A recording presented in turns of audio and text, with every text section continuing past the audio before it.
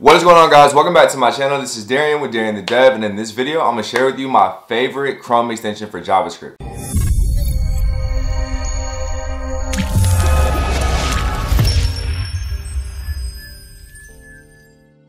If you guys are brand new to the channel, if you're into tech, entrepreneurship, coding, startups, anything like that, make sure you guys like, share, and subscribe. It really helps me stay motivated to put this content out for you guys. That's all we talk about here on this channel. Alright guys, so this video is going to be really quick, but this extension came up to me last week at work. And once I downloaded it and started using it, I was like, all right, man, this is a really great tool. It's free, and especially for newer developers that are trying to learn JavaScript, I promise you this is going to save your life. All right, so when you go to Chrome, do a regular search for Grepper, and go to the first result that says Grepper Google Chrome. Once you guys download this, you'll know you're good to go. Once you see this colorful logo right here that represents Grepper, it'll be in your browser, but you don't need to actually use this. Once you see this though, you know you're good to go. You can immediately start doing Google searches. So we come back over to Google, and if I do a search for something that is related to JavaScript, right? So let's say that I'm trying to find out how to get the last character of a string. So I'll say last char in string JavaScript. And when I search, you'll see that it's gonna start recommending me code snippets that have already been like upvoted or stored by other Grepper users. For another one, let's say I want to compare string length JavaScript.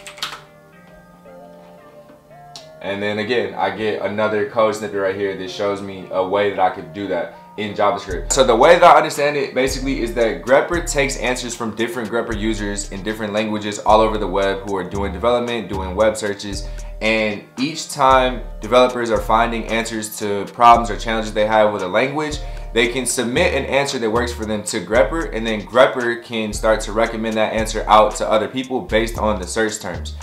Also, if an answer works for you and you upvote it or you downvote it, Grepper can get better at actually recommending the more correct or more efficient answers to you based on actually voting things. So I'd highly recommend that if you're going to use Grepper, to be sure that if something helps you, you run a search and you get an answer and it works for you, make sure you upvote, because it'll help other people like myself and other developers out there get the best answer recommended to them.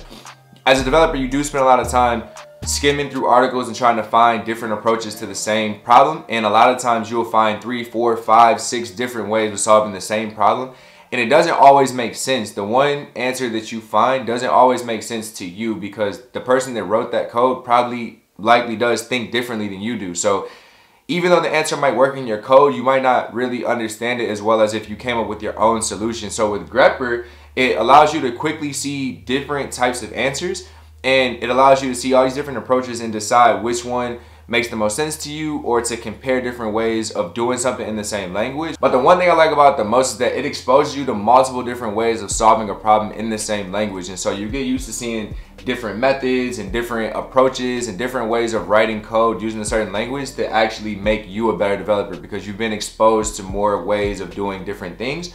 And so then as you do that more and more and more, you can start to get the hang of all the different advantages of a language and all the things you can do with it. If you're brand new to software development, or you're thinking about going to a coding bootcamp in general, make sure you guys stop and check out the description box down below, because I'm giving away my free intro to coding bootcamp course that has all the content information I wish I knew going into coding bootcamp in there.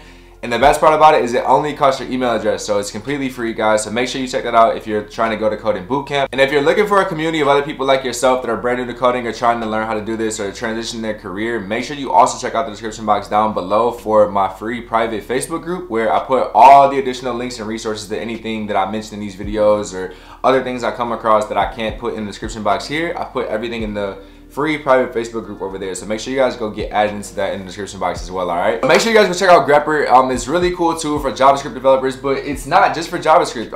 I've been able to use it for C# sometimes, but obviously there's not a ton of answers put in there yet. I think this is kind of a newer tool. It's still growing and developing. So as you guys go install it and use it, and as I use it, we can add our own answers in there and make it a bigger bank of answers that we can start using it for multiple languages. But right now, it's most supported for JavaScript. So if you guys are brand new and learning JavaScript, I highly recommend going and installing this into your Chrome browser, all right? I hope this is helpful, guys. Let me know down in the comment section if it was, what you guys think about this. Make sure you like, share, and subscribe if it was helpful, if you enjoyed this content. And I'll see you guys in the next video, all right?